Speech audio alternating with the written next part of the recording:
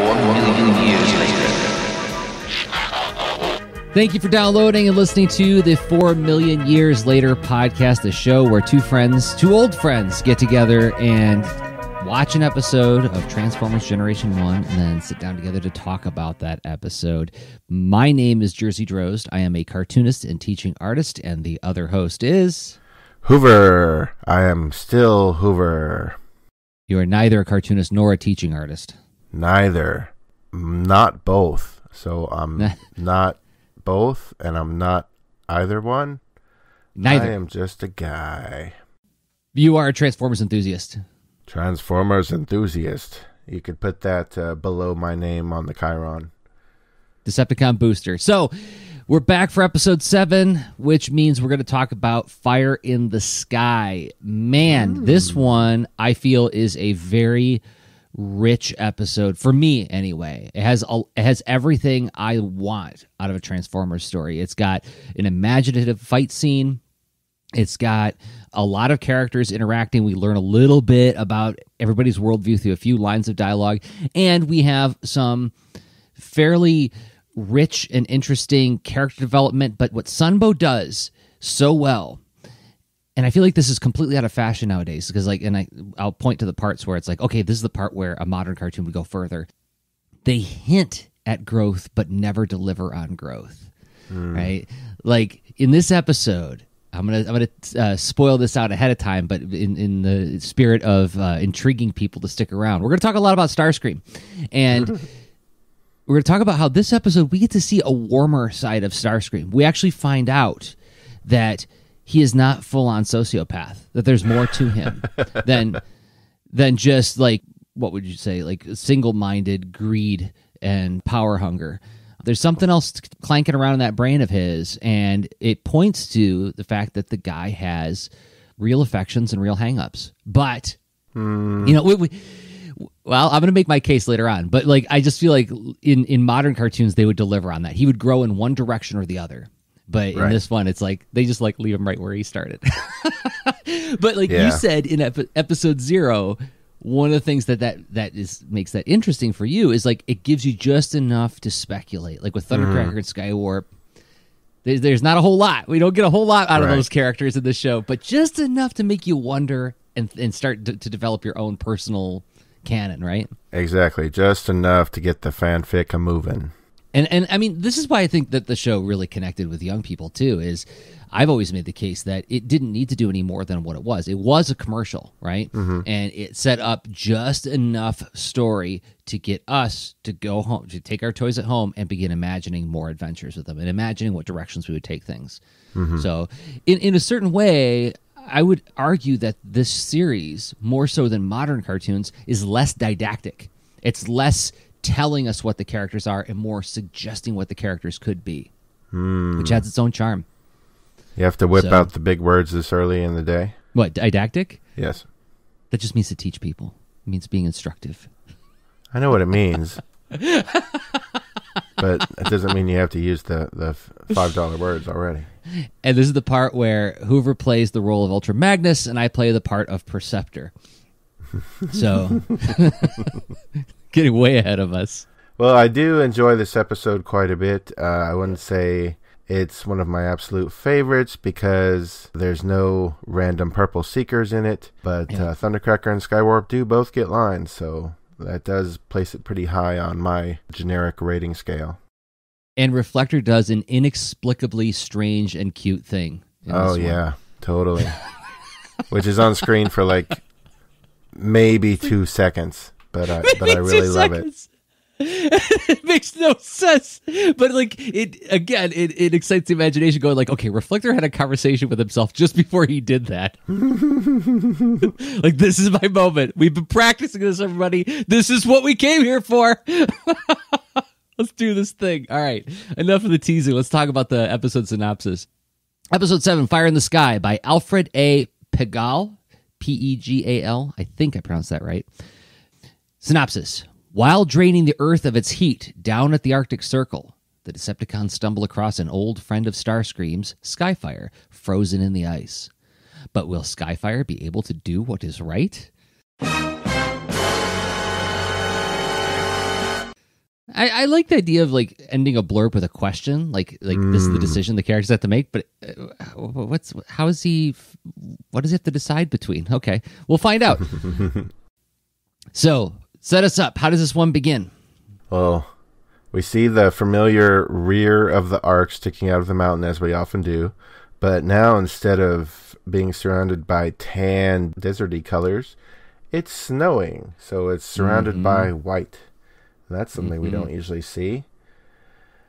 And Spike, standing out front, he comments that he's looking at the largest snowman he's ever seen. But it's not a snowman. It's a snowbot. It's Jazz covered in snow. And we learn that with all the downtime Jazz has had by not being second in command anymore, he's put a lot of thought into snow puns. Yeah, and he evidently stood in the snow waiting for it to pile onto him like that. Right. He's got a lot of free time now. Ever since Prime demoted him. I also noticed there was a cute little animation error in the very, very first 3 seconds of this episode where the snow was falling upward. Yeah. It's like did you catch that too? Yeah, maybe it's breezy, but probably not. I mean, it's like gently drifting upward. It's weird. But then like the next time, once you see Spike, the snow's falling in the proper direction. But yeah, it's a flurry and a hurry. And Spike responds with his own. Is it a pun when he says, I get the drift? I guess so. Yeah, Jazz shakes all the snow that's onto him down onto Spike, who says he gets the drift. Wah, wah. Oh, Spike would be fun to hang out with. Jazz at least thought it was funny. Or did he? Maybe. Because he laughs, but he laughs with Cliffjumper's voice. Huh. Are you sure that's Cliffjumper? I mean, I listened to that twice. It could be Blue Streak's voice. That's what I initially wrote. I wonder if like just Scatman Crothers' this forced fake laugh just happens to sound a lot like Casey Kasem. It really sounded like Casey Kasem to me. Yeah, it did. But Spike will have his revenge. He has Bumblebee, Cliffjumper, Ratchet, and Hound all pelt Jazz with snowballs. And here we see they're definitely in the southwestern USA. There's cactuses under the snow, and they don't grow anywhere else, apparently. Well, yeah, so saguaro cacti, at least, only grow in the southwest United States, as far as I understand. That maybe some grow in northern Mexico. Like before, in the first miniseries and in the early episodes when they would show the Ark, it looked more wooded around the volcano, which suggested that, it could be that this is in like Utah or Nevada or something. But like the moment that you see that cacti, I don't think anybody was thinking about this. I think they're like, we got to show it's desert. What? Because like there's some other shorthand coming up where I'm like, yikes, that's some problematic shorthand. But like it's like, what do kids think when they think of the desert? Well, everybody's read Peanuts. We've all seen Snoopy's brother Spike, who lives in Needles, California, and there's always saguaro cacti there. Therefore, saguaro cacti means the south. They're in the desert, right? But yeah, this is if you want to get persnickety and over analytical, which is the purview of this podcast, this is clear evidence that they are in either Southern California or Arizona. Okay. Put a pin in that, people. Well, it's one of those things that I like about this show in that it points to that kind of like something similar to magical realism, where it's like somebody made the case to me ages ago that the appeal of Harry Potter is that it's a magical world that exists in parallel with the quote-unquote real world. You could turn a corner at the train station, there could be the entrance to Hogwarts, that kind of thing.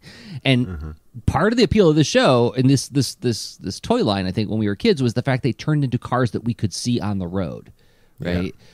Like, you knew when you saw a Datsun drive by, like, oh my gosh, that could be Blue Streak. That could be him. Mm-hmm. I never did see any Lamborghinis drive by, though. You know, I don't think I've ever seen one in the wild myself. I've seen a DeLorean. I have now that I'm a grown-up. But oh, have you? But as a kid, no. I have never sat down to do like a bingo checklist of all the Autobots I've seen on the road. That's an road trip. But anyway, like I also like it when it gets a little bit rooted in the real world. Like, for instance, in Transformers Animated, when it took place in Detroit, when I lived in Ann Arbor, and then when Optimus said, let's take the I-94, I'm like, that's the freeway I drive on. So the fact that I lived in Arizona as well, and I see this saguaro cactus, I'm like, oh, that's like at the park that I walked in. The Autobots could have been there. Anyway, but yeah, there's still this cute playing going on where there's snowball fighting, and the Autobots are slip sliding all over the snow and knocking into desert plants. So Jazz managed to duck behind all the snowballs headed his way, but the force of the snowballs knocks some snow down from a ledge above him, so he still gets coated in snow. And then we see Bumblebee building a big snowball, and Spike tells Ratchet to watch out, but Bumblebee hates a rat, so he instead throws a snowball at Spike, and the force snaps Spike's neck. Spike slips, he dies, but we shall remember you, Spike. We shall remember.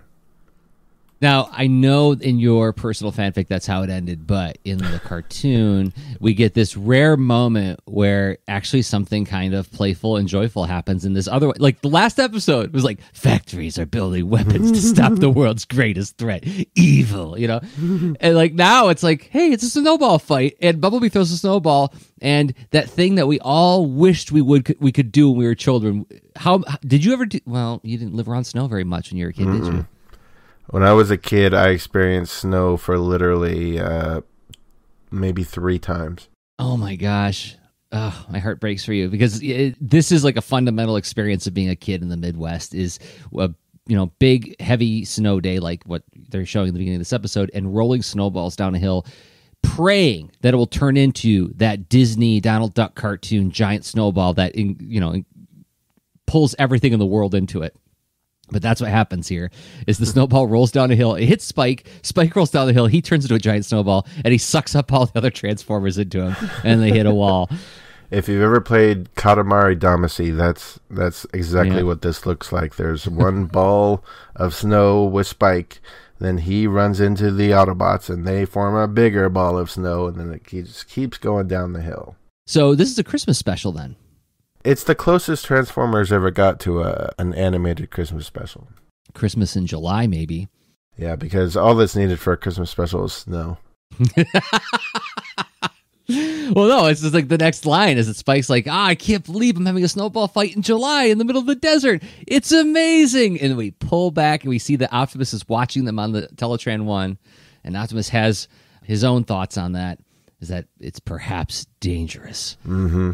This is the prime where we've arrived at, kids. This is not John Wayne Crazy Prime. This is worried about everything in the world Prime. The, what do you call it, when you're the leader and you have to think about all these horrible things? Responsibility? Yeah. He's got that R word. You know, that feeling that I have absolutely no contact with or relationship with. I'm actually I'm co-hosting with Ben Katz of Dr. Katz, everybody. Hey, everybody. He's right after the show. He's going to order some pot-bellied pigs. Ben? Oh, God. Hey, Ben. Daddy. Did you go back to sleep? What? Did I wake you up? Did you go back to sleep? What time is it? It's 10 after 9. I went back to sleep. What do you mean? You get up, you have breakfast, and then you go back to sleep? What, do you call me right when you get to work? No, but like, so what's he do with his worry? Does he just sit and wring his hands and mutter to himself? Well, he asked Teletran to figure out the reason for all this unexpected snow, and Teletran explains that the whole planet is experiencing colder temperatures, and Prime deducts from this that the heat energy from the Earth's core is somehow being drained away, which is a bit of a leap, but okay. Or maybe he read it off the screen and we just didn't see the words, but that's fine. So apparently the Earth's core, its heat is being drained away. I wonder how that could be happening.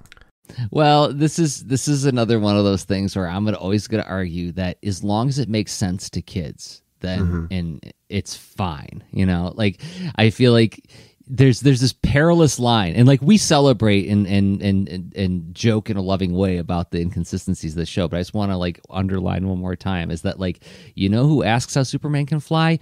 Oily teenagers who think they've got the world figured out. Like the kid working at TCBY who's like, ugh. He's the guy who's like, yeah, lame. Or what was the kid, your cousin, who was like, oh, Yeah. You can't lift a car in cops. Well, Right. it just happened. So anyway, episode 0, everybody. But yeah, it's a weird idea. It's like if you suck the heat out of the Earth's core, the Earth will cool. Maybe. I don't know. I'd have to talk to a geologist on that one. By the way, while he's saying like the heat of the Earth is being drained away, there's this slow pan across Autobot headquarters to where Gears is sitting, and Gears is sitting at another monitor. And it's another one of those things I just want to highlight for people who want to watch carefully. This is one of those neat background paintings where they show that like the mountain is smashed into the arc. Like it's not just this pristine Autobot base. It's like Prime's in front of a functional monitor, panned by 3 computer screens that are smashed out with rocks protruding through them, and then Gears is at another small monitor on the other wall. So this is another visual thing that I love about this first season is that Autobot base is not, I mean, it's a technological marvel, but it's still in a cave, right? Mm-hmm. It's both. And hey, of everyone, it's our buddy Gears. Yeah. I didn't remember that he was so prominent in this episode. He does have a couple lines. Oh, and this is where we get to the other problematic shorthand. This is the earlier shorthand wasn't as problematic, but this is like he's looking at what is clearly like probably supposed to be a Polynesian island on his screen. And this Polynesian island is covered in snow. It's like palm trees covered in snow. But then it's like, are there cars? Are there buildings? No, it's huts. It's Robinson Crusoe. As primitive as can be. Yes, he's looking at Gilligan's Island. And What if it was? What if he was just watching Gilligan's Island? yeah, like it's one of those things where it's like, yeah, I know what they were probably thinking is like, well, we need kids to understand that this is, but like at the same time, it's like I'm sure there are kids in Hawaii who are watching, going like, I don't see any grass huts around me. We've got buildings and cars and streets. Oh, we've got electricity. Well, we don't know where he was looking. I'm sure there's huts without electricity somewhere in the world. Somewhere, probably. But yeah, it struck me as funny watching it again as a grown-up. But yeah, so what is Gears thinking about? He's like, oh, let's go on a vacation to this Polynesian island. Well, Gears remarks that the Decepticons must be behind this, which is a pretty logical thought process at this point. At this point in the series, if there's anything going wrong, it's pretty much Megatron at fault here. Yeah. So, and Gears is almost like calling upon the transition music to take us to the next scene. Right? I wonder if they're behind this. Let's see. And we go to the Arctic Circle, and a giant green crystal is blasting through the ice, and then we hear the John Travolta of the Decepticons speak. Yeah, we hear a familiar scuzzy voice, and it's Skywarp. And interestingly enough, he's yelling at Rumble, who is further into the cave where they're standing, like a ice cave or ice tunnel or some sort of thing like that.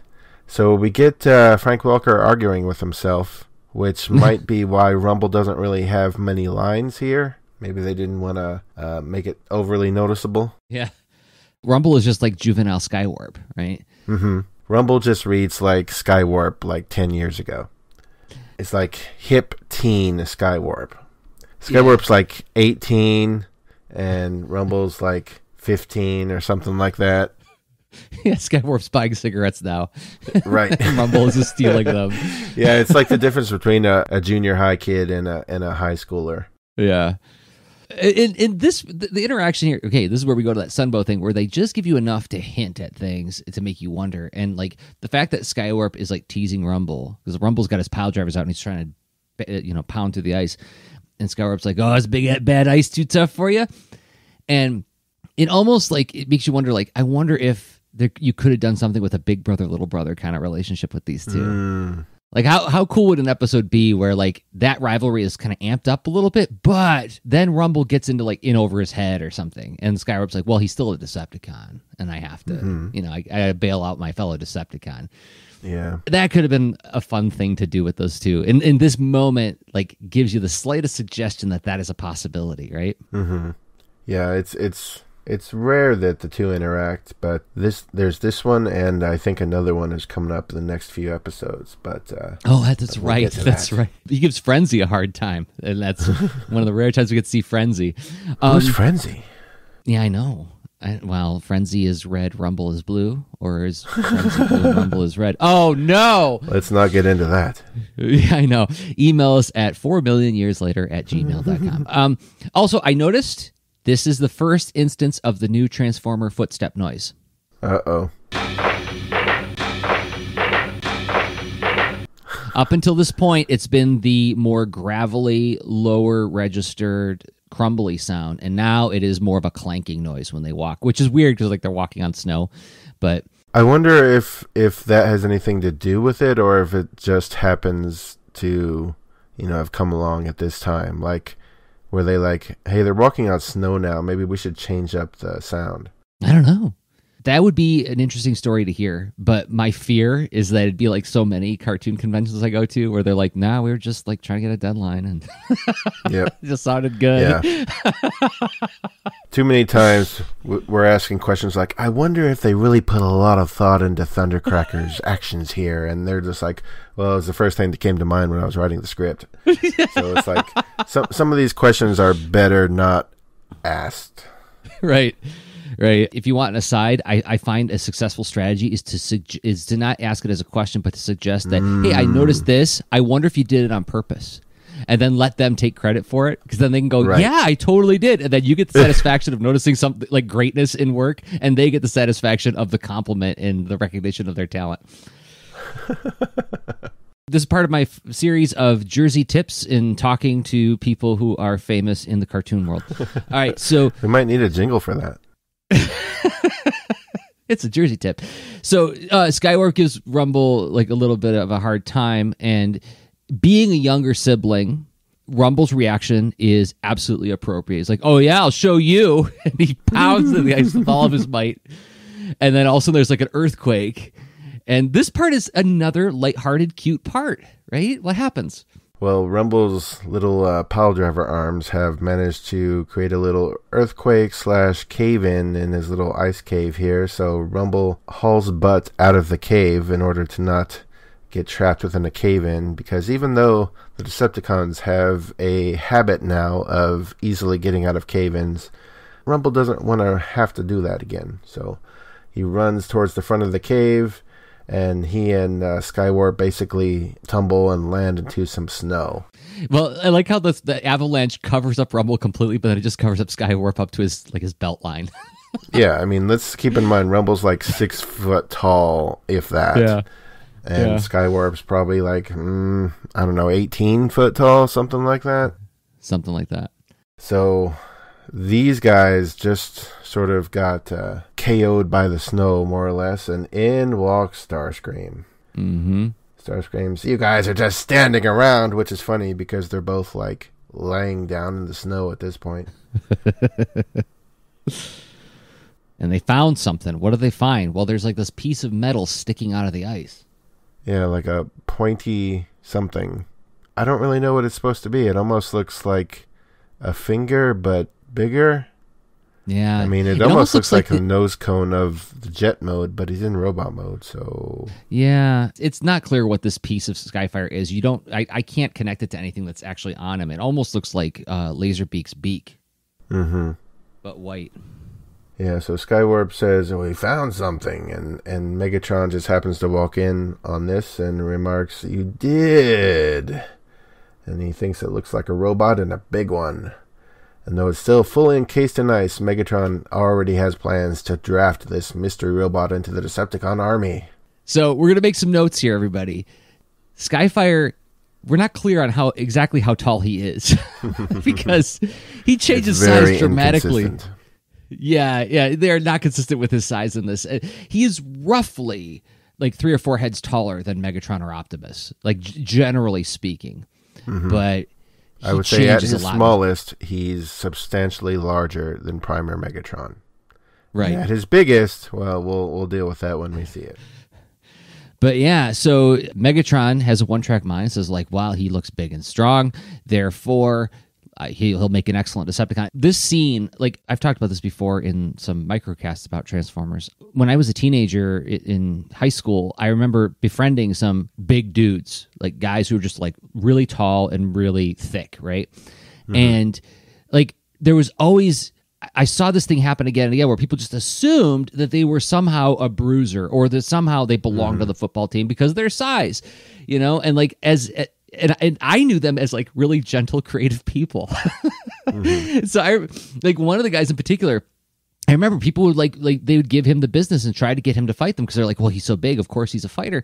But all he wanted to be was a special effects artist. So like his passion, like what brought him to life was sitting in his bedroom, listening to Metallica and making latex scars. And he didn't give a dang about personal confrontation. It was not interesting to him, you know? So like whenever I encountered those guys, I always thought of this story and how Megatron is like, well, he's big. We got to make him a warrior. So I like that about this episode too.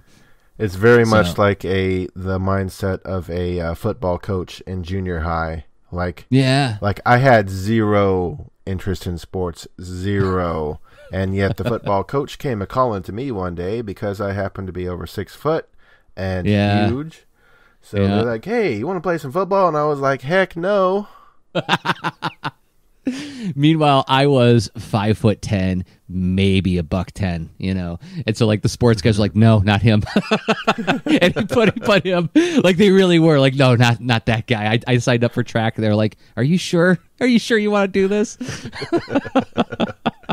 And similarly, one of the times when I went out to visit Jersey in person, I remember us going to the mall together, and he just pretty much let me walk in front. Yeah. Because I could part the Red Sea of shoppers with that my was fun. Hugeness. Well, it was just refreshing to have people get out of my way.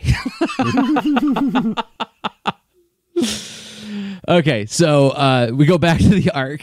And Teletran 1 has figured out the maximum heat expenditure is at the Arctic Circle.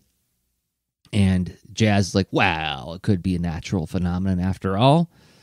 And then Teletran corrects him almost like immediately.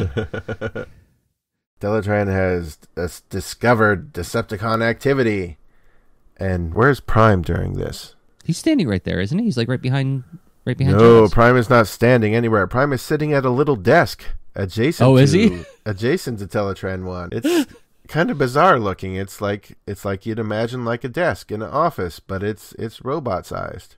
And he's got his own little screen adjacent to Teletran 1. And wow. It seems to me like this is the only time we're gonna see this little desk of his. It's like if the Autobots had a receptionist, you can imagine the receptionist bot sitting here. Wow.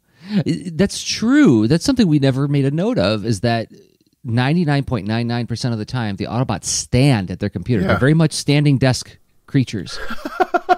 They invented the idea, yeah. Yeah, and Optimus is like, oh, my back. So much worrying. I'm going to sit down for a little bit and work at this laptop.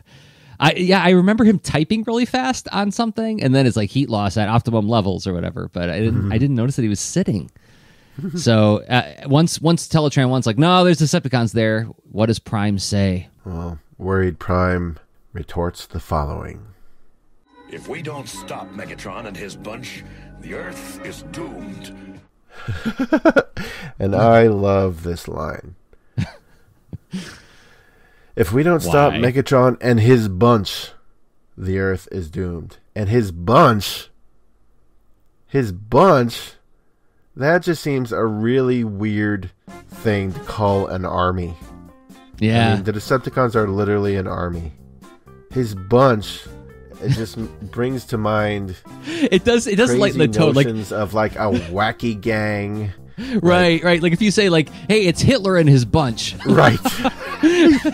That's not a phrase anyone would come up to say. So right. It's like you think of like the Scooby-Doo gang. Maybe they would be a bunch. But the Decepticons, okay, whatever. So a call to action, listeners. I want to see fan art of the typical Brady Bunch blue 3x3 grid, only instead of the Bradys, it's the Season 1 Decepticons with Megatron right in the middle. Megatron and his bunch.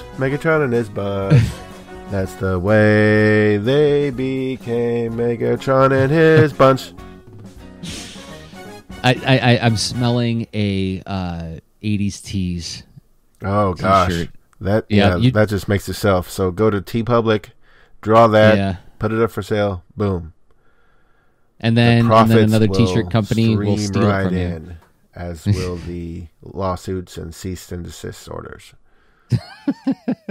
So, of course, if you know, even though Optimus is diminishing the threat of the Decepticons by devaluing them from army to bunch, they have to go into action. Yeah, it's time to go Right. into action. Now, Okay. Jersey, Yes. What? guess what Prime says next? Oh, I know what he says next. Autobots, transform and roll out. Yay! He did it! He said the thing! That's the thing we remember him for!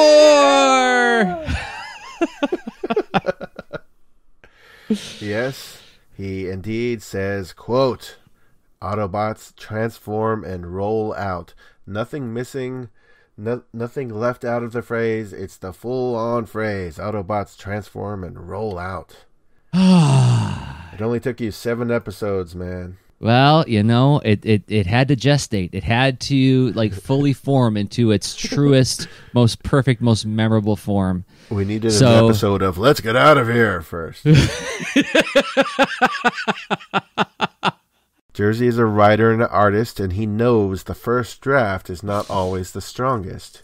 This is something I say, actually, I say this in my classroom all the time, is that I say, you know, beyond all of the thousands of choices that comics presents you with, one of the most challenging parts is how to say, have a character say, let's go over there, as only that character can say it. How can they say it in a way that is iconic, memorable, and reveals something about their personality? So, understandably, this is why when Optimus says, let's get out of here, we're like, what? That doesn't sound like Optimus Prime. You know, it's like, he's big, noble, heroic leader, father figure, right? Let's get out of here. That's something that, like, Gears would say, or Hupper would say, let's get out of here, you know?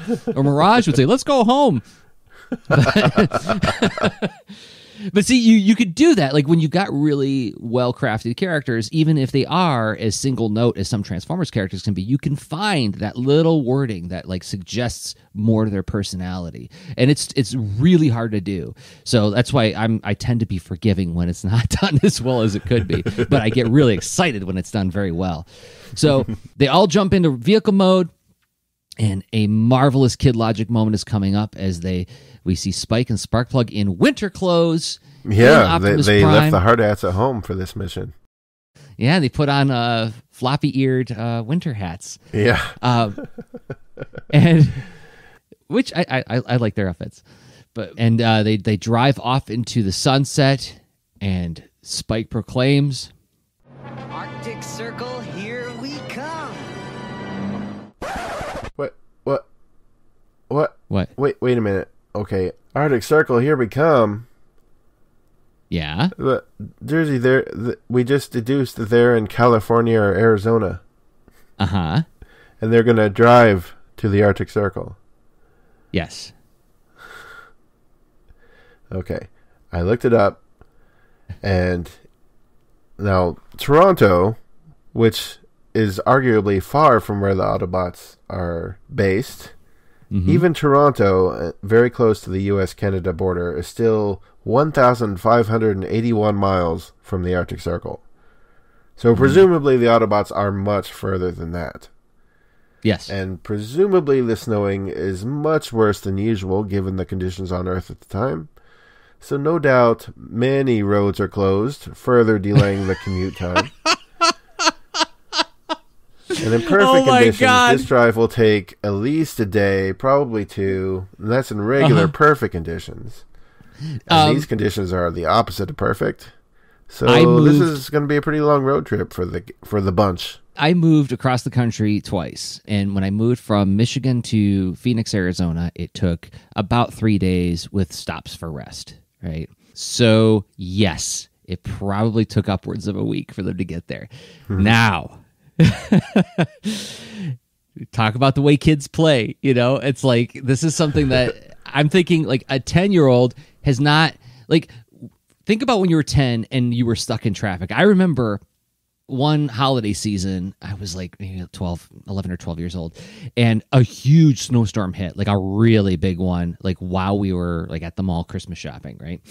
Get in the car, we're headed home, and storm hits, and it's so bad that we're going maybe 10, 15 miles an hour, and it's an hour drive in good traffic, right? Now, middle-aged Hoover, middle-aged Jersey, what do we say when this happens? This is the worst. It's bumper to bumper, and nobody knows how to drive when there's weather, and I hate driving. 11-year-old Jersey in the back seat's like, this is really pretty. The snow is falling. I got all these cool toys in the car. This doesn't matter to me. The radio's on and Christmas music is playing. I don't know why Dad's so grumpy. Why is Dad saying all those swear words? Because this is fine. So, like, to 11-year-old me, the prospect of a road trip is so abstract, right? Because I have so many things to entertain myself, right? Like, we would drive to New York once a year to visit my grandparents. It was a 12-hour drive. My dad would be grumpy the whole way, but I'm in the back playing Milborn with my brother. It's like, who cares? So, like, to a kid, it's like, well, yeah, they're cars. They just drive. It matches the way kids play, and this is, again, I'm going to shine my spotlight on the words kid logic. Does it work in a kid's head? Yep, then it's good to go. Which is like, Dogman is a pretty popular book. Have you read Dogman? It's weird. It's like, give yourself permission to be weird with this stuff, man. and like, only, again, I'm going to point to that kid who works at the TCBY with his hair in his face who thinks everything's lame, It's like... He's the one who's like, you know how long that drive would be? Yeah, I know. It doesn't matter. They're transforming robots from outer space. How'd they get there so fast? That's what I want to know. Well, we don't know because it's a 21-minute cartoon. They fast forwarded. Megatron's been siphoning energy for a week. Yeah, I mean, it doesn't stand out as, oh, that doesn't make sense. Because, I mean, we don't know how long it took them to get Skyfire out of the ice up there. True. And we don't know how long they were draining things. It's not like there was a clear passage of time on their end and it was unclear on the Autobots' end. It isn't discongruous like that. But right. It just... And Sparkplug had a Remington micro screen in the car. That's when he comes out fully shaved. Yeah, that sounds like something Sparkplug would do. And Optimus is like, do you have to do that in here? And he's like, well, I want to look my best, Prime.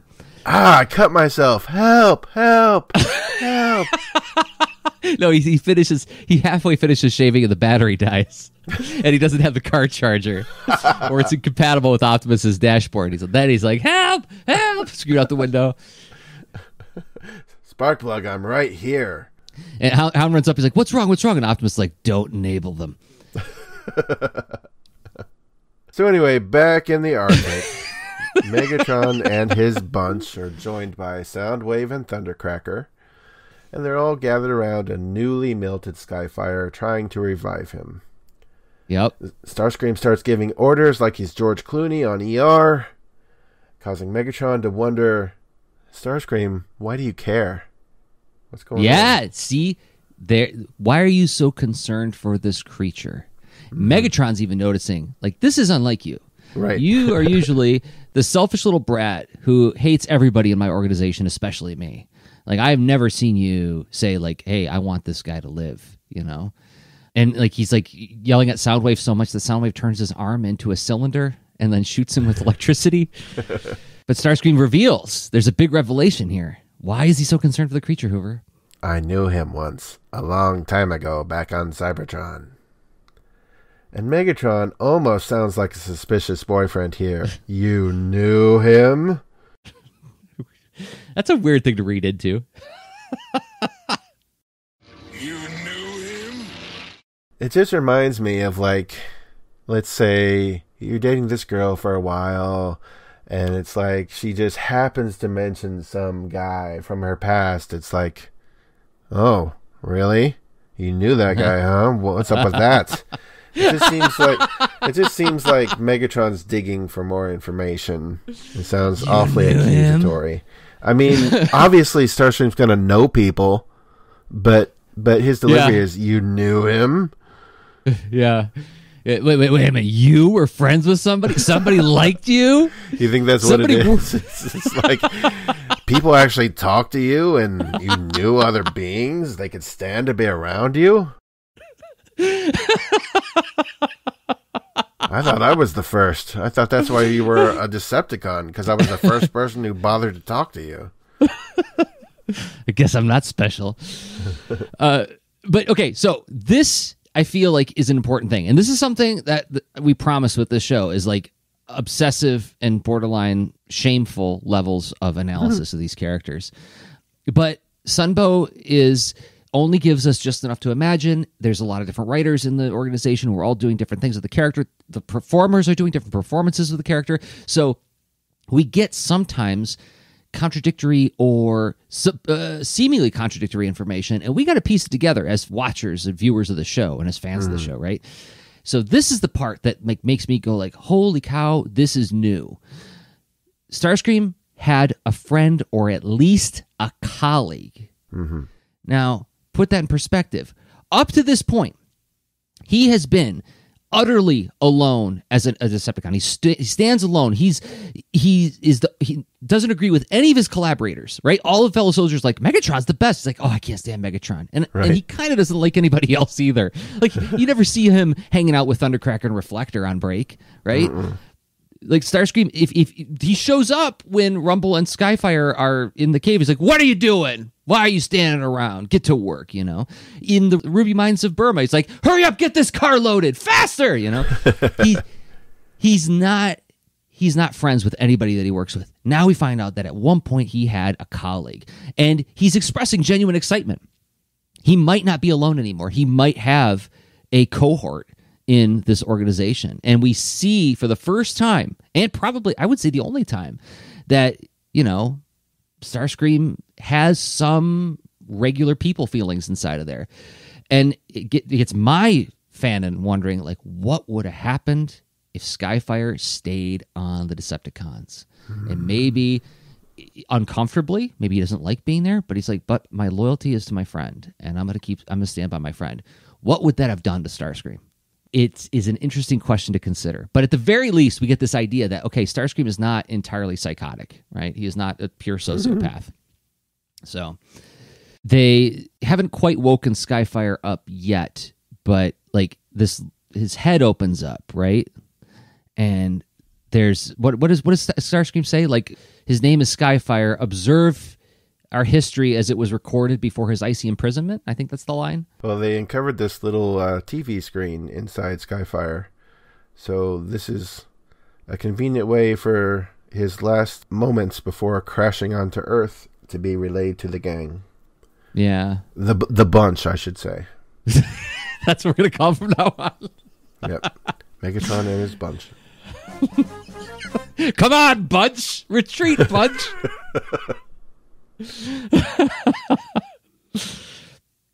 So yeah, we see, you know, I think in like a more modern cartoon, they would have done something where they like connect wires into his head and then project it onto a monitor outside of his body. But like, yeah, something like that. But for the point of clarity and just ease of understanding, there's like, look, he's got a monitor in his brain and we just turned it on. And I don't interpret this as being literal. I interpret this as being like more of like visual poetry, where in some very convenient way they watch, because what kid wants to sit through Starscream telling the story just looking at Starscream? As cool as Starscream is, you know? It's like you ever try to tell a story to a kid with them just looking at you? It's pretty tough. But like if you show them the story, it's like, I've got pictures or I've got cartoons. Visual learning modality, everybody. Anyway, he and Skyfire were explorers from Cybertron, and it shows them transform and fly off into outer space. Megatron remarks, "This must have been before our final falling out with the Autobots." And I also like that he describes it as a falling out. Like, I just imagine this sort of begrudging unity for a while. But then it's like, one day he's just, "Prime, we're really not making this work, are we? I guess we have to go our separate ways." The John Hughes music plays. Yeah. That's what I think of when I think of the phrase falling out. Yeah, let's agree to disagree. And in reality, it probably involved a lot more shooting. If I this don't show really has think of fallings out, including shooting. yeah, this whole episode is just full of like softer language to describe things, right? Megatron and his bunch, and then Civil War. You know, the American Civil War was just a falling out we had with the falling out. States. Yeah. The Confederacy. We didn't see eye to eye. You know, mistakes were made. So they're exploring a planet, which was, they didn't know it at the time, but it was Earth, and a windstorm separates them. Oh, and actually, Starscream says, like, I don't detect any intelligent life, so let's just go home. But Skyfire's like, let's look closer. Windstorm happens, and then we see through Skyfire's eyes as he's going towards the ice, and all of a sudden crash. And this is another line. This is important. Starscream says, I circled half the globe searching for him, but he was gone. And you can hear the sadness, right? Mm-hmm. It's a very different delivery by Chris Latta here for Starscream. Yeah. It sounds like almost wistful. Like, it's not at all like, he's not like, I searched half the planet. He's like, I searched half the planet, you know. It's yeah. mournful almost. It is the most emotion we get out of Starscream. I mean, well, most emotion that's not all-consuming, screeching greed. Right? Yeah, so like this, I feel like this is, if anybody's a Starscream fan, this should be their favorite episode, right? Because like this is the one where we get the most nuance with the character, and as what we're going to explore coming up is we also find out like what his, this particular writer thought was the crucial weakness in Starscream's internal logic, but we'll get to that. So Skyfire wakes up, and we hear that voice, and who is it? It's Greg Berger. At this point in the series, we are not familiar with this voice. So this is a new voice for us. He is. And let's see, Greg Berger, what characters did he play on G.I. Joe before this point? He played Cutter, the pilot of the the whale. Keep away from the reef. I was just about to say that.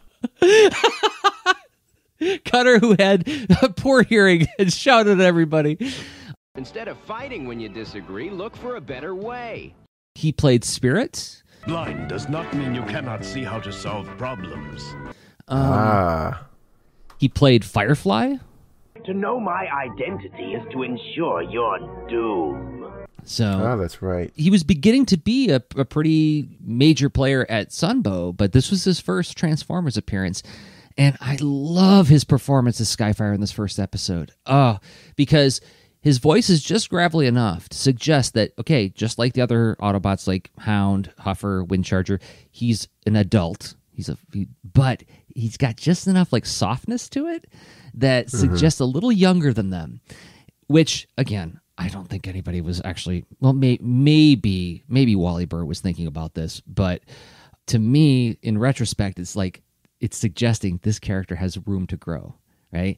Hound, Windcharger, those guys are fully formed. They're not going to grow much more than they have. And as we explored last episode, you know, the humans are the ones that help them grow, right?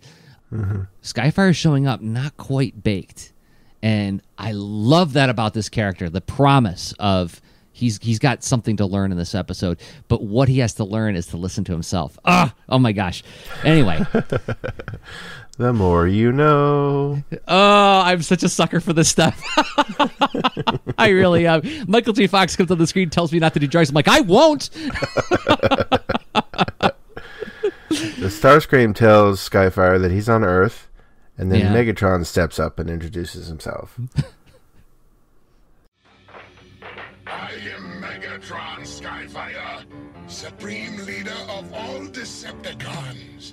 We are on this planet to collect the energy we need to revive Cybertron and conquer the universe. And the Autobots are now our enemies. So, yeah, he's like, the Autobots are now our enemies. So, I mean, apparently, I think you're right. Like, when he said there's a final falling out, like, there were Decepticons and Autobots, but maybe they had some kind of uneasy alliance before they finally went to war, huh? Mm-hmm. If we're to believe all the flashbacks in Season 3, I mean, the Decepticons were the war machines and the Autobots were sort of the... consumer goods, I think that's what they called them? Yeah, something like that. Like they were the Roombas and whatnot. Yeah, they were the Ceres and the Roombas.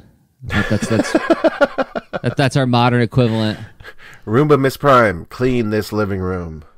Which means if you have a Roomba, you're no better than a Quintesson. Think about that. I'm kidding. All right, so we cut to the Autobots now. Yep, the Autobots are pulling up to the Arctic Circle, so it's been a long, fun road trip, but they're pretty much here now, and they're enjoying the Aurora Borealis as they drive. Again, Spike with his earnestness that just warms my heart. He's like, oh, look at the Northern Lights. Aren't they terrific? Like, when was the last time you said that about anything? Like, when was the last time you pointed at something like, isn't that terrific? Probably when I was watching this cartoon. And I mean for the first time ever. Why? Isn't this Transformers cartoon terrific? It's really incredible. Okay, so Optimus is like, yeah, it's very nice. I like the Northern Lights, but forward, Autobots. And then we cut back to Megatron and his bunch. And how do you get inducted into the Megatron bunch? Well, he has to hand pick you.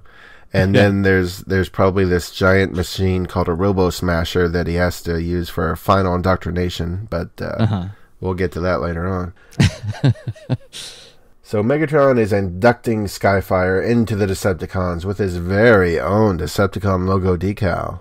And he immediately puts Skyfire on guard duty. Now, do you think Megatron just like keeps like 5 Decepticon decals in his back pocket, like for these kind of situations where he runs into giant robots that he thinks would be good for his team? He bought a third-party sticker sheet that he just keeps. He went to toyhacks.com. In case I find any large robots that I want to recruit. What about me? You're too small. Because like that symbol would have been like the size of Rumble's chest, right? Like, right. He'd be like, yeah. You're Decepticon now, Rumble. I can't move in this thing. But yeah, that's weird. Like they just have. I mean, and there's another funny part coming up where Skyfire has a sticker of his own, but yeah, it is weird that he's just like, all right, well, we'll put a sticker. They can make their hands turn into like fire extinguishers. Maybe that one of them has like a hand that turns into a paintbrush, right? Well, if Soundwave can basically print up Energon cubes out of his chest, I don't see why a sticker would be any problem, really. Yeah. Soundwave has a secret third mode, which is a printer. Or maybe there's a reflector robot that's a printer. And he's always at Megatron's side when he needs, okay, I need some Decepticon logos. Transform. HP, transform. Happy Printer is what it stands for. He's like, I'm glad to do it for you, Megatron. You're number one. I love how all the background Decepticon characters that you have to assign personalities to are always super happy and best friends and all that. If that isn't telling, I don't know what is. They're funny characters. So he's on guard patrol, and then Skyfire turns to Starscream. Okay, this is another important scene, but what happens here?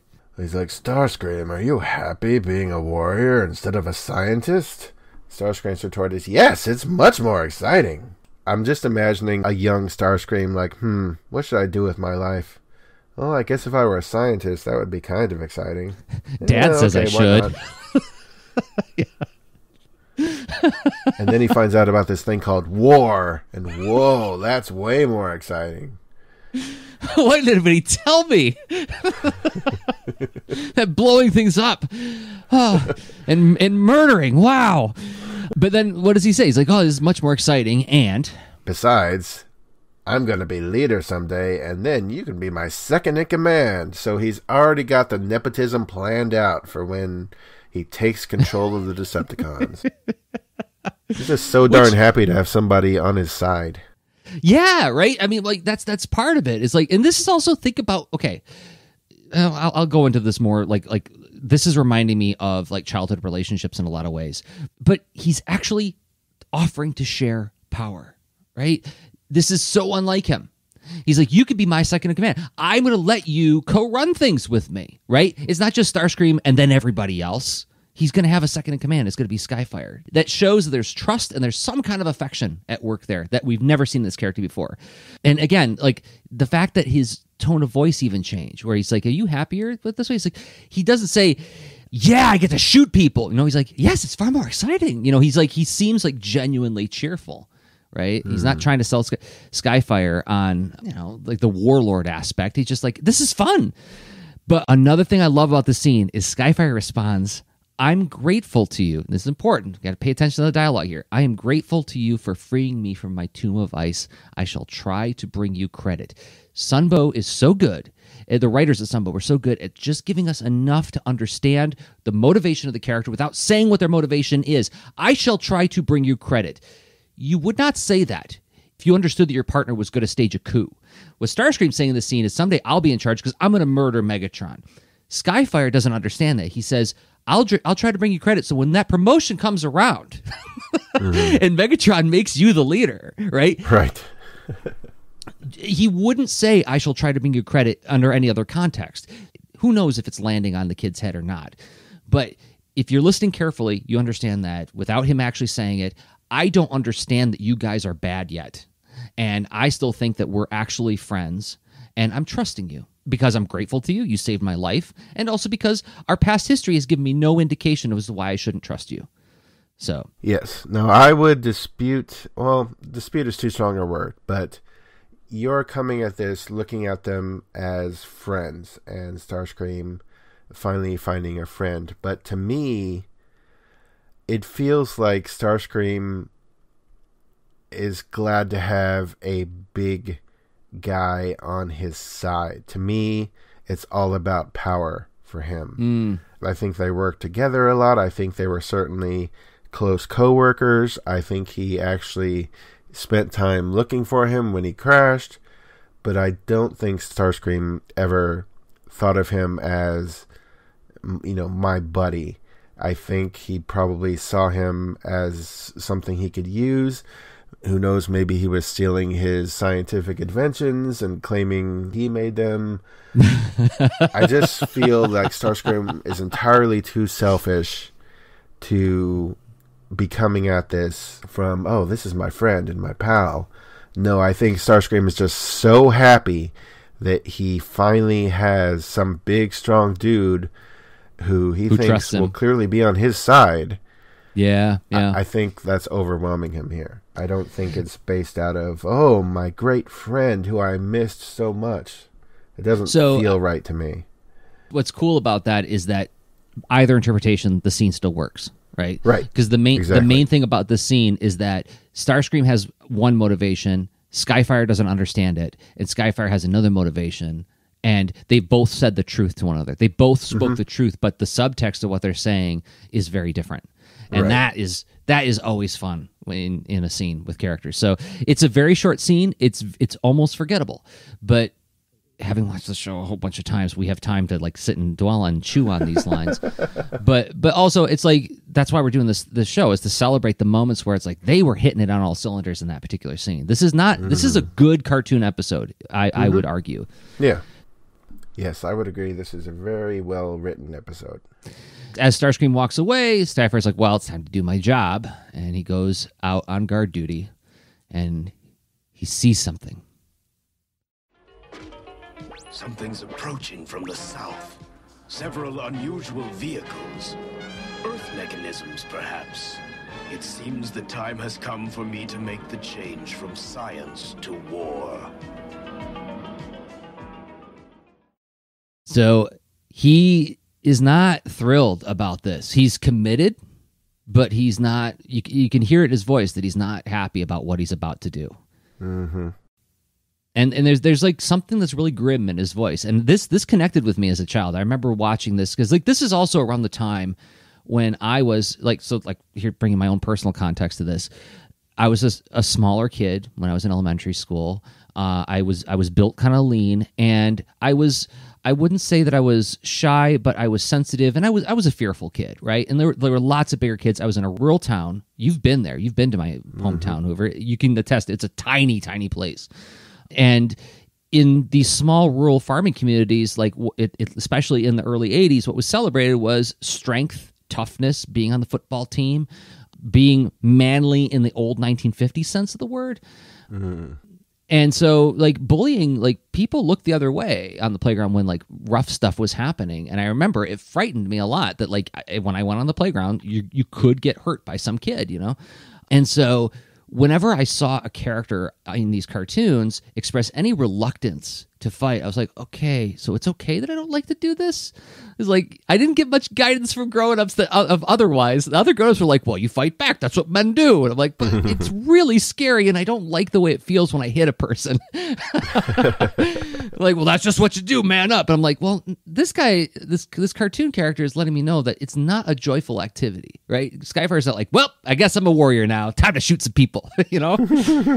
So that's another instance where I connected with this character a lot. So the Autobots stop, they transform, and... Yep, Prime says, Autobots transform. So he's basically tipped Skyfire into revealing that, hey, these are those Autobots that Megatron was talking about. Megatron said they're our enemy. So Skyfire proclaims they must be destroyed. Commercial break. I remember this scene. I remember watching this on Saturday morning, and I remember it frightened me. Like, I remember thinking, like, oh no. Now, compare this to the cliffhanger in, like, part 2 of the first miniseries when Optimus is rolling down the hill after getting blown up and Bumblebee the Spark Plugger blown up. I'm like, why would this one be more intense? Because it's just Skyfire pointing the gun at the screen saying, you must be destroyed. But I remember thinking, like, oh, they're going to die. Well, he is a very big robot. He is the biggest robot we've seen so far. So while Burger King is twisting his ring and making magical things happen, I'm going, but what about Optimus? New Jersey, why don't you try this Cinnamon Toast Crunch? And I don't care about Charmkins. Don't talk to me about Charmkins. I want to know Jersey, what's they happening love with hanging around. So what happens? Well, Skyfire, being a scientist, does not know how to gun good, and he doesn't manage to hit any of the Autobots that are right in front of him. Though the shots do send Spike and Sparkplug running for cover. Spike runs a little too far, right into an icy lake. Oh, and does Spike say, I got this, don't worry about me, Dad? Yeah, where's the Spike that last episode was grabbing Jazz's gun and ready to take on the Decepticons? That's not this Spike. He's found his way into some icy cold water, and his retort is...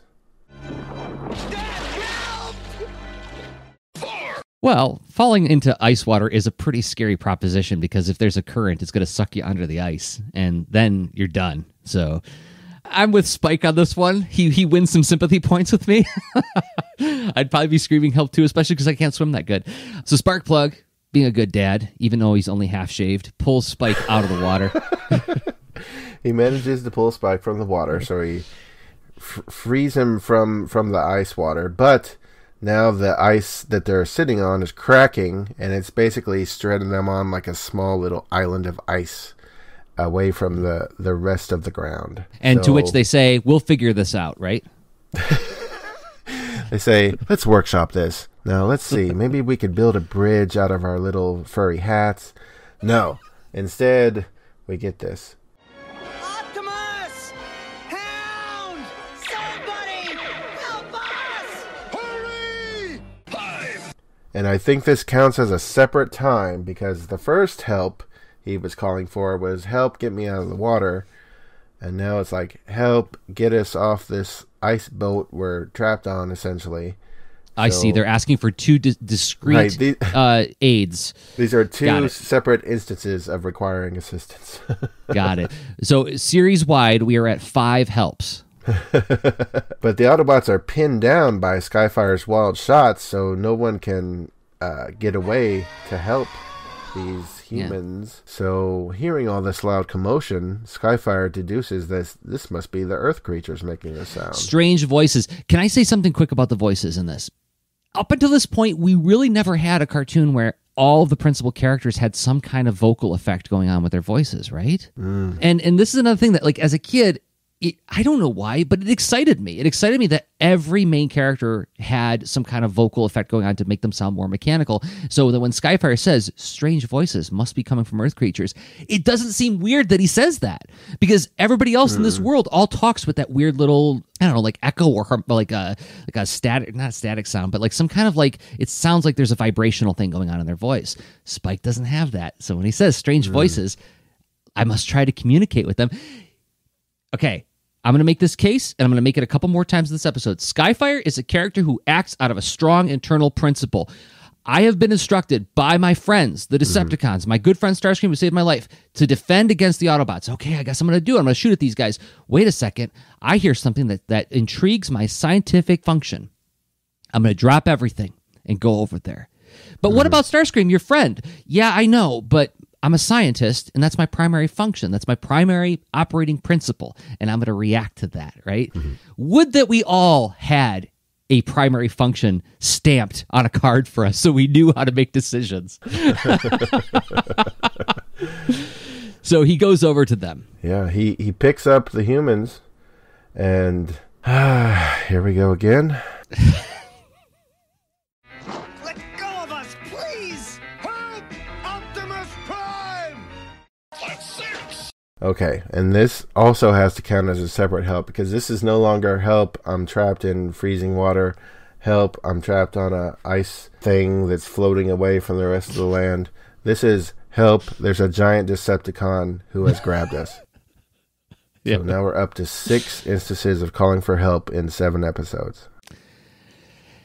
And Skyfire says, "Why are you so frightened? I won't harm you." And then like does this nice close-up of the Decepticon symbol on his chest. Just go, "This is what Spike's looking at, kids." And then Spike says, "Well, why are you wearing the Decepticon symbol if you won't hurt us?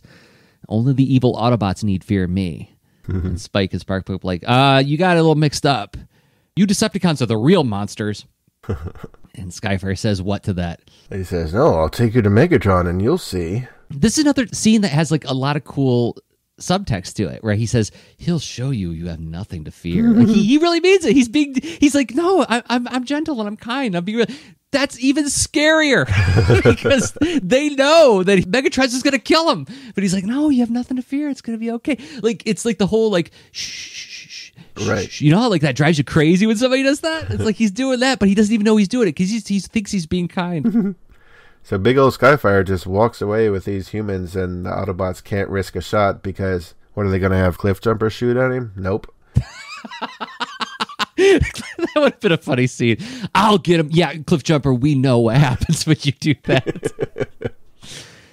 Yeah, Optimus turns to him and does, yeah, no. So they just got to let him go. Yeah, got to find a safer way. So let me get this crazy shot where Skyfire is peering into a cave, and the cave is the size of Skyfire's head only. And yet Megatron and Starscream are in the cave. So basically suddenly Skyfire is he was about twice Megatron's height at best, but now he's clearly like now 6 he's Omega to 10 Supreme times his height. So I don't know where they got this idea. So this is just this is a weird shot. Drawn badly. But anyway, basically Skyfire just passes the humans into Megatron and Starscream, and Starscream imprisons the humans in a little ice jail, and Skyfire says he promised the Earth creatures that no harm would come to them. So here we get to my thesis statement on this episode. This is the story of when you start hanging out with cool kids who rub you the wrong way, right? Like when you're a kid and you're figuring out who you are and what the difference between right and wrong is, you start mixing with a lot of different crowds, right? And the problem of this story is set up when Skyfire trusts his old friend who's taken up with a bad crowd. And, and the conflict of this story keeps coming from, this is character-driven conflict. The conflict is that Skyfire has strong internal principles.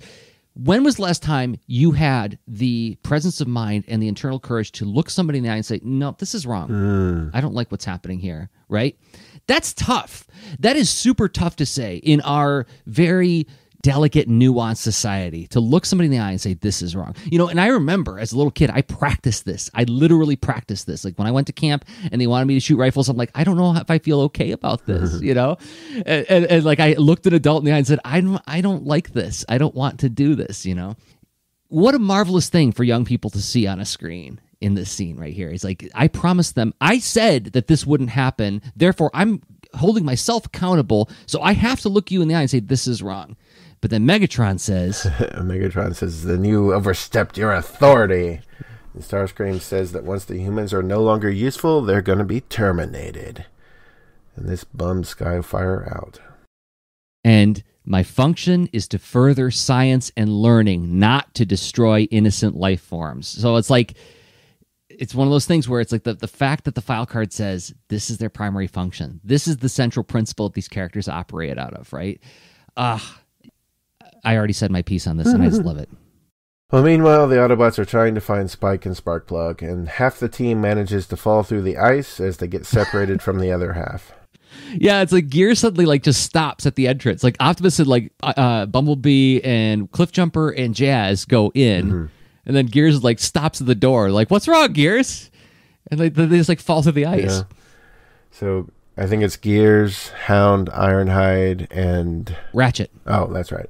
Yeah. So we cut to Prime's team, and Prime's driving around without his trailer, but then it returns for one scene, and then it disappears again. So I'm guessing they intentionally showed him without the trailer because they're driving through narrow caves, and it's not something you'd assume a semi could really drive through. Mm-hmm.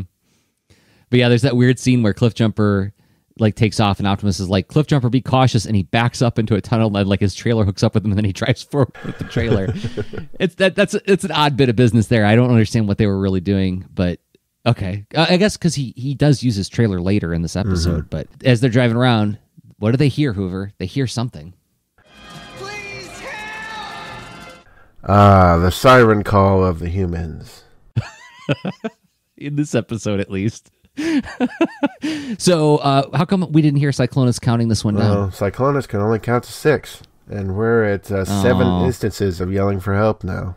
I really didn't think we were going to hit that by episode 7, but we have. Wow. So, Cliffjumper, what does he do? Well, Cliffjumper follows the awful sound he's hearing to the makeshift jail and frees the humans. This leaves Optimus's half of the team to find Ironhides. But that team has stumbled upon Megatron, who conveniently monologues his plan right in front of them. If you ever want to know what Megatron's plan is, just listen to the wall of the room he's standing in. But Megatron sees them peeking over the snow, and the Seekers get the jump on them. Yep. Dispose of them immediately. And Starscream's like, with pleasure. Takes them away. But Megatron's not done yet. Soundwave launches Ravage to locate any other Autobots. And when we see them, Jazz is saying they've searched the tunnels for Astro minutes looking for Ironhide and the gang. Oh boy. So not only are there Astro seconds, but there's Astro minutes. So we were just talking about like, oh, okay, Astro seconds are useful because they're very robotic creatures and they measure time faster than we do. But now there's Astro minutes, so that kind of blows a hole in the whole theory of... There's 75 trillion astroseconds in an astro minute, right? Something like that. I just like the fact that Jazz says it like astro minutes, like, man, forever. Like astro minutes means forever. So like that's... I'm guessing an astro minute is some improbably huge amount of time, like 9 hours, right? 9 hours is an astro minute. An astro second is like a trillionth of a second.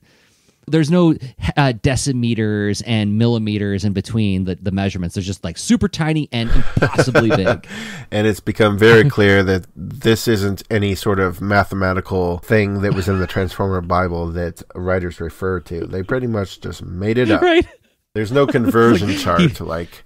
By the way, astroseconds equal this many seconds.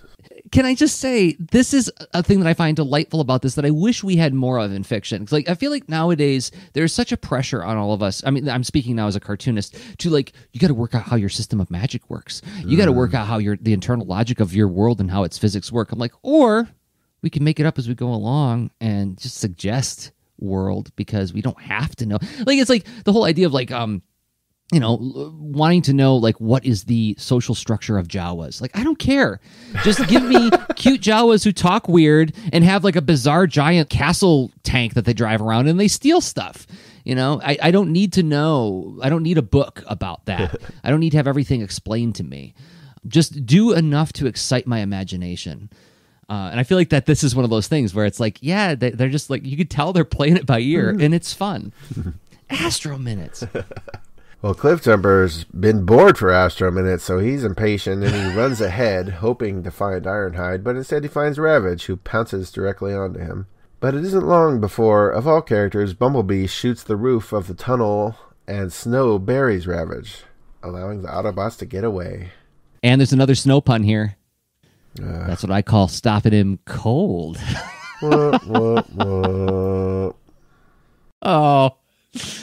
Oh, everybody come over to my house for Christmas, not Hoover's, because we're gonna relish in snow puns together. So Ironhide, Gears, Ratchet, and Hound are all held at Null Ray Point by Starscream and Skyfire. Starscream orders Skyfire to terminate the Autobots, but he won't. He says he's a scientist, not an executioner, and these guys haven't done anything wrong. He hasn't seen them do anything wrong. Again, internal principle. Maybe Starscream's right. Starscream could very well have, like, this is what makes making decisions so hard, is like, okay, this is my friend who saved my life, and I have a history with this guy. I have reason to trust him, right?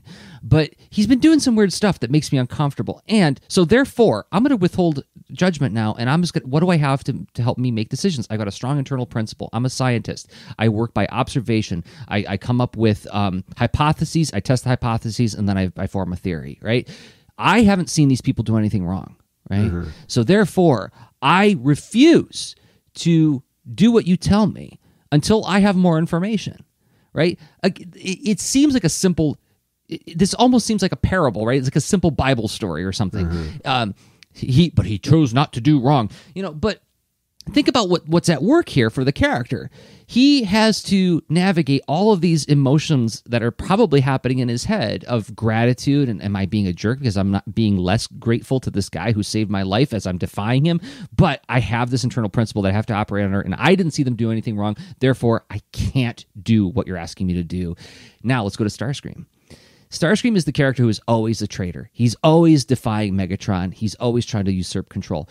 So, if he was an honest character, if he was honest with himself, the fact that Skyfire betrays him, he'd be like, well, that's what you do. That's what I do. I would do the same thing. I betray people all the time. I'm Starscream. Here's my card. It says traitor on it, But he's infuriated. He says, they have done no wrong. He says, but you have, traitor. And he shoots him in the chest, right? Why would that make Starscream so angry? Because Starscream is lying to himself, right? He's lying to himself that he thinks that what he is doing is right. And to have somebody actually have an internal principle is infuriating to him. So that's my read on the scene. Well, to me, it just sort of reinforces my take that he's not friends with Skyfire. He viewed Skyfire as someone who could be on his side. And now when he's clearly not just doing everything Starscream says, Starscream is pissed because he was looking forward to having this big guy on his side, and now he's proven that he's not just going to blindly do whatever Starscream says, and this angers him.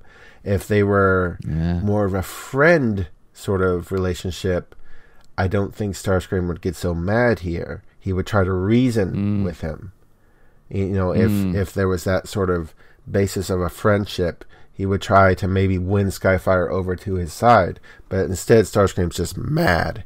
He's just ticked off to the point of he shoots Skyfire right in the chest. Yeah. And then the Autobots are horrified. Like, oh, how could you do that, you piece of garbage? And Starscream turns to them and says, I will enjoy this. This is pretty violent. I got to say, this is a pretty violent scene to have the villain turn to the heroes, point blank range. They're unarmed. He's got a gun. And before he murders them, he says, I'm going to love doing what I'm about to do. What a POS. Oh my gosh, Starscream, you're the worst. So he shoots the Autobots. And now it's time for a commercial. When you buy a McDonald's Happy Meal, you get one of 4 different Lego building sets. I don't care about Happy Meals. I just saw a bunch of dead Autobots on the screen. Okay, how about Apple Jacks? Do these Apple Jacks, do they look yummy? Do you want to tell your dad you eat what you like?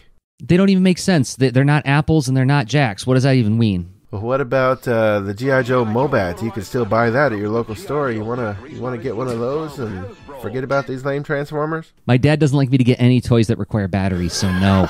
And besides, there's dead Transformers over there. Oh, man. That bit's not going to get old, is it? So we're back from commercial, and we see... What do we see? We see smoking Autobot carcasses.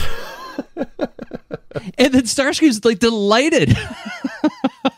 He's laughing at what just happened. Oh my gosh.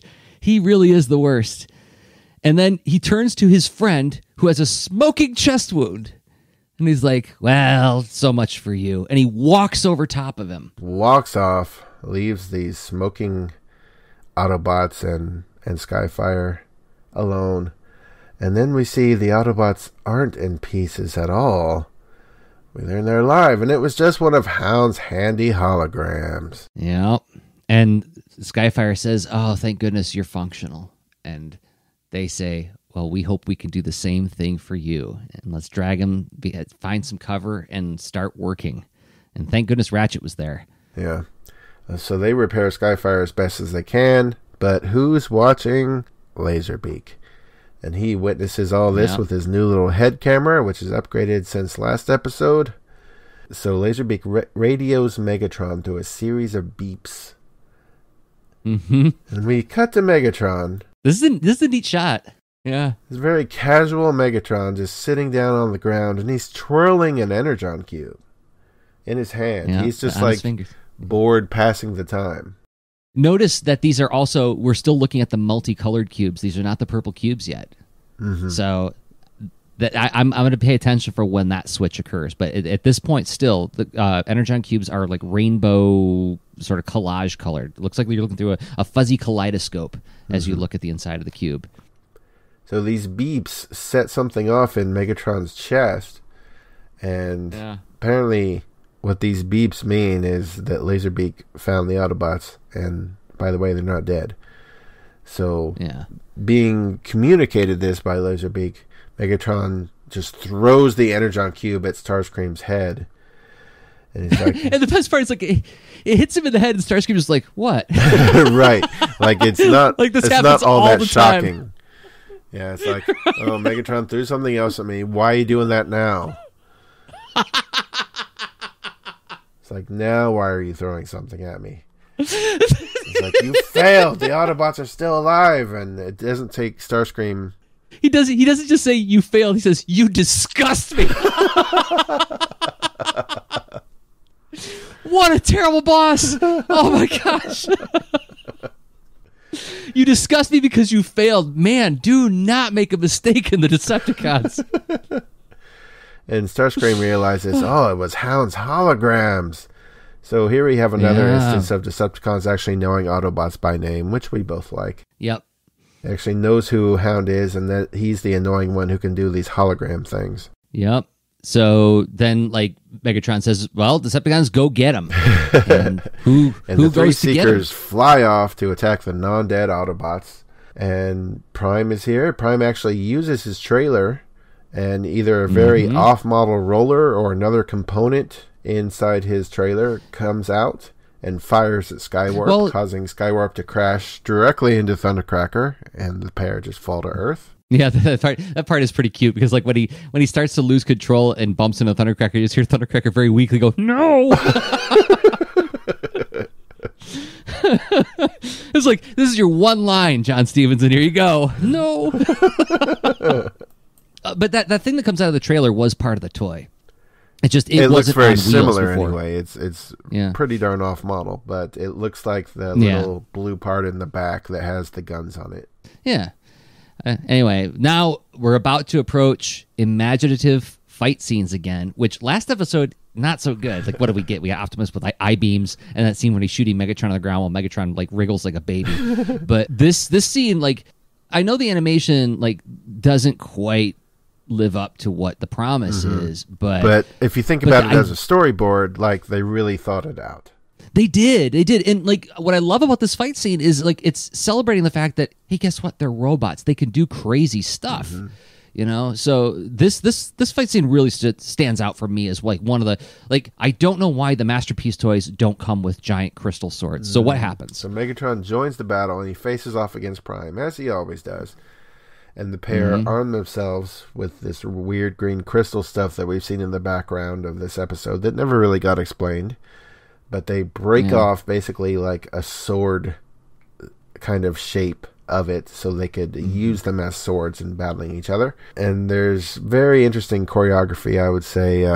Yeah, like Optimus and Megatron lock arms, and Megatron pushes himself up into the air so he's like sort of hovering above Prime with his arms still locked with Prime.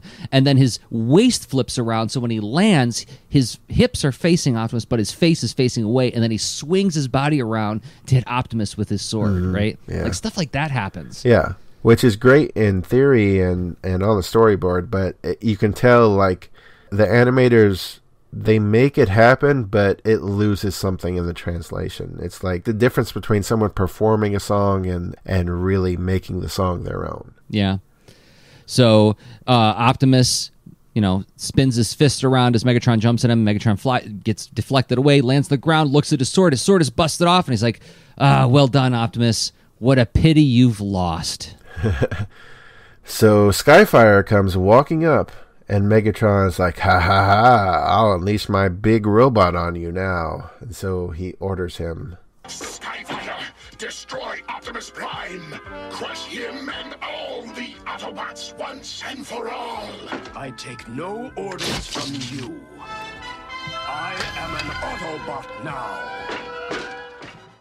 This scene gives me goosebumps every darn time I watch it. And I have it ripped onto MP3. I listen to the episode occasionally when I'm on runs, and it gets me every darn time where he says, I take no orders from you. I know it's cheesy. He holds up this Autobot symbol that he got from someplace like, oh, Ratchet made it for me.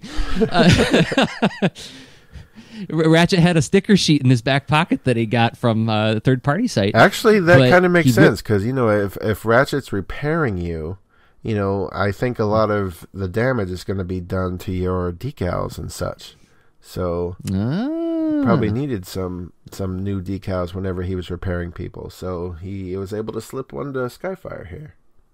And I like that Skyfire doesn't have it on yet to suggest, here we are like building our own fanon.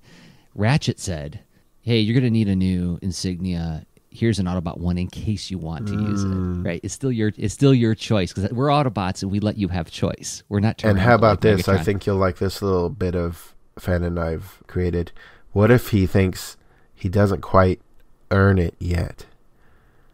Oh, so he didn't put it on. Megatron. Yeah. Not until he looks Megatron in the eye and says, "I quit." Right. Oh my God, that's the best. Yeah, so he comes up and he says, I take no orders from you, rips off the Decepticon symbol, rips it. You see it like tears into pieces. And then he holds up the Autobot symbol and like glows behind it. Oh my God. And then he puts it on his chest, I'm an Autobot now. And then, well, Stan Bush music's going to play now because you're going to do an awesome fight scene, right, Skyfire? No, unfortunately, the animators were all tuckered out from that Prime and Megatron battle, and so Skyfire just sort of awkwardly picks up Megatron, and he's not even drawn as twice his height anymore.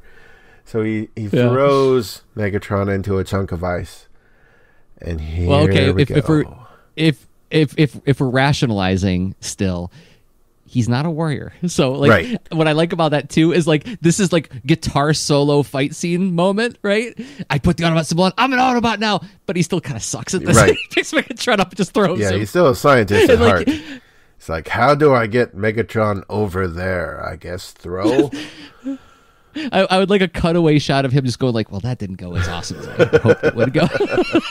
It always looks so much better in the movies. Yeah, like he turns to Optimus like, well, that looked a lot better in my head than it actually did. But the Decepticons are ready to protect Megatron. Who leaps into battle? I'll tell you who. Reflector leaps into battle. Reflector comes running at the huge Skyfire, but knowing that Skyfire is a huge opponent, 2 reflector robots are running on the ground, and they're balancing the 3rd reflector robot on their shoulders. So it's like, hey, you think you're so they form big? a cheerleader pyramid. And it looks adorable. Like they all look perfectly serious about what they're doing. So they think they're awesome because, hey, we're big now too. But they run at Skyfire and he just brushes them off. Again, he's got no fighting skill. He just sort of like waves out his hands and knocks them over. They just fall down. Yeah. And now Starscream attacks Skyfire from the sky. And so Skyfire remembers that he can actually transform, and he joins Starscream in the sky so they can battle plane to plane.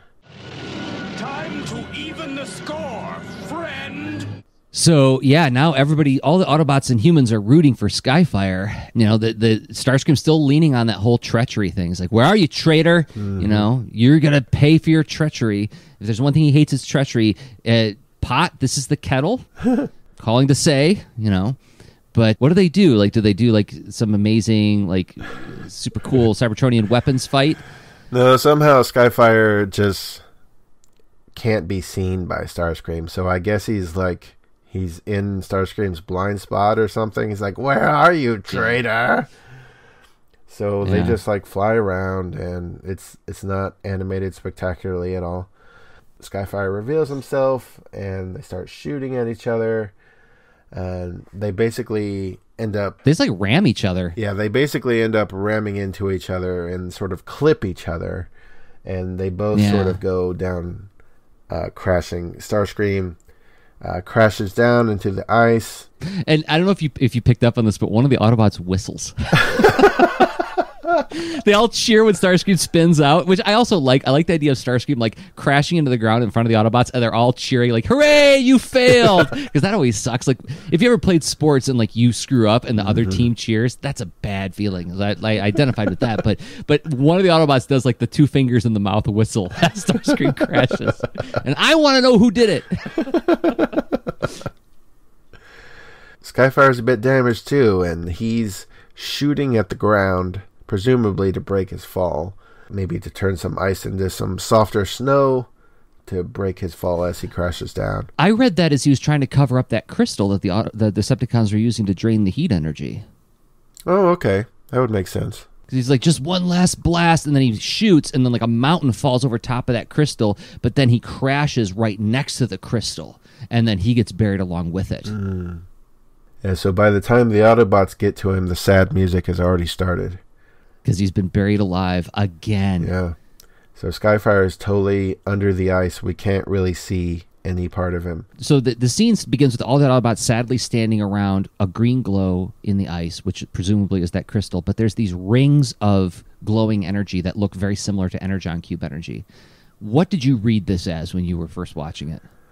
It just seemed like that's Skyfire somehow, or I don't know. It just seemed like they had something in mind specifically because it is like circular rings. But it's concentric rings. When I was a kid, I came to the conclusion that, that must be what an Autobot grave looks like. Like on Cybertron, a graveyard is just all these rings of energy everywhere. I mean, I don't think it was that. I think it's just like this is some side effect of the energy crystal that the Decepticons were siphoning, like it's refracting through the ice or something. I don't know. Yeah. But yeah, they're sadly standing around it, and then Prime leans down to comfort Spike. He risked everything to save us and the Earth. The energy drain has been stopped. The Earth will heat up again. And the Decepticons are defeated. But Skyfire is gone. He won't be forgotten, Spike. He will live forever, so long as freedom exists. We shall remember you, Skyfire. We shall remember. So, I think that is a haunting ending to a single episode of the Transformers. Skyfire died. Yeah. I mean, they don't flat out state it, but they do everything but state it. He said he risked everything to save us and the Earth. and they're saying they're going to remember him. So well, he's dead. Spike says Skyfire is gone, and then Optimus says he'll live forever so long as freedom exists. Okay, well, in other words, you're saying that he's not here. He's living forever someplace else, right? There's no two ways about it. I knew what that meant when I was 11 years old. Like, he died. Yeah. You know? If this is the last episode of the Transformers and we never see these characters again, that's a very good ending. It's a very noble, you know, very much a classic literature ending. You know, some character who was not necessarily a hero to begin with becomes a hero by sacrificing himself to save the other good guys. So that is a fantastic ending to an episode. However, it's about to be cheapened. It's about to be cheapened so much. This $20 ending to the episode is about to become 75 cents tops. Well, somebody has went, what are you doing? We got toys to sell. Get back in there and write a story where he's not dead. And you'll notice we didn't even go into the whole Jetfire Skyfire thing. That's been explained a million times by now. So if you don't know why the toy was Jetfire and the show was Skyfire, look it up. But we presume that most Jetfire, people Skyfire listening on to YouTube. a podcast like this, especially 7 episodes in, we presume you already know. But if you don't know, there's plenty of resources. Yeah, it's only a quick internet search away. But yeah, if they would have left it here, it makes Starscream and Megatron that much worse, right? Because it's also the story of how an innocent person got tricked and manipulated into having to grow into something more than what he was, but ultimately having to lose his life because of that, right? Yeah. So, yeah, I gotta say, this is probably one of my top 5 favorite episodes of all time. There's so much that I love about this one, and Skyfire is not the same after this. No. Like spoilers, he does come back, and he's a bit different. And I still like him, but I don't love him the way I do in this one. Right. Like, I love this story of his character in this one. Yeah, and I think it says something that the subsequent episodes that he appears in are not written by the same author here. Oh, I didn't realize that. Okay. Oh, I wonder what would have happened if he had written more of the other episodes. Okay. Yeah, it also makes me wish there's a handful of episodes coming up that focus on a specific Transformer, but not in the way that they have an arc the way Skyfire does in this one. Most of the later episodes are just focusing on, well, this is what makes them distinct from their fellows. Right. But, Hoist Goes Hollywood, does he really grow at all in that? Oh, Jersey, that's a wonderful character arc. There's the 5 stages of grief, and there's... That's right. It's like Pixar level character development in Hoist Goes Hollywood. Oh, I can't wait till we get to that one. So any other 10,000 foot up observations that you have about this one? Well, like I said, if they could have just left well enough alone, if this was Skyfire's only appearance, it would be a very beautiful story. But it's tainted, so I mean, it doesn't get tainted for a whopping 2 episodes from now, but it's tainted. So yeah, could have been a very beautiful thing, and I can only imagine what the writer of this episode thought. I mean, if he wasn't just viewing it as, oh, that's just some little robot story I wrote as work for hire, if he actually cared about the character he was writing and everything, if he saw the subsequent episode with Skyfire, boy, can you imagine if you were a writer and then you see this other writer follow this up with the next time we see Skyfire? As somebody who is friends with people who worked on mainstream superhero comic characters and even created some mainstream superhero comic characters, to have to watch somebody else take and run with that idea. Yeah, I can tell you that it's a mixed bag. It's a super mixed bag. And they all have the sort of generic answer, well, it's work for hire, and I couldn't expect that anyone would, it's like, yeah, we know that's your token answer, but tell us how pissed off you are. Give us the dirt. Yeah, I don't know. I mean, so my guess would be is that a story like this is written by somebody who cares about craft, right? Like, I don't know how much he necessarily cared about the character, but it seems to me that this person cared about writing a good story for children. Mm-hmm. And I would imagine that if it were me, I probably would be a little bummed out that, like, oh, so you undid like the haunting and right. and the haunting ending that I wrote. Like, I was thinking about that too. Is like, well, like talking about death is something that with young people is something that like we often feel like, well, I mean, I say this as somebody who doesn't have children, but like historically, it was considered a big no-no. You just don't talk about it. Like you don't even use the word death. I will destroy you. Right. You don't say I will kill you, right? Mm-hmm. In these kids shows. But there's something about presenting, like, yeah, people are going to come in and out of your life, and you're going to have to say goodbye to them sometimes. And it's not so. It's like the Iron Giant, right? Like it's bad to kill, but it's not bad to die. Like presenting that idea to young people, I think, isn't a harmful thing. Mm-hmm. And this story could have been an early example of that. Well, at least it was for the couple weeks that I was watching the show. Yeah, I mean, we were still a year away from Robotech and Farewell Big Brother. So that's right. This was basically one of the... I mean, you never saw anyone die in Super Friends. This was, right. As deep as we got at this point. Mm-hmm. Well, whew. Hope the next one's a fun one. What's the next one? SOS Dinobots. Oh my, Dinobots, huh? I thought you were going to make dinosaurs. the return of Hoover's favorite character, Huffer, in the next episode of 4 Million Years Later. All right. Well, thank you for this one, Hoover. This was a really fun one. I'm glad we finally got to this one. So until next time, everybody, I have been Jersey Drozd of 4millionyearslater.com and Jersey Drozd on Instagram.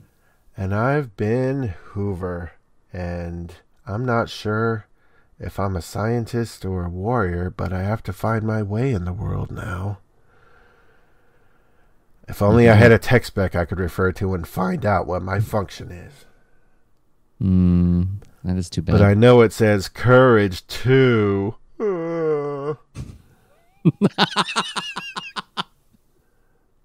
Okay, bye.